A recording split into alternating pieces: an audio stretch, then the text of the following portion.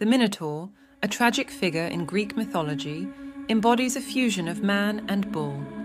Born of Queen Persephone's forbidden love and cursed by the gods, this creature bore a powerful human body and the fearsome head of a bull.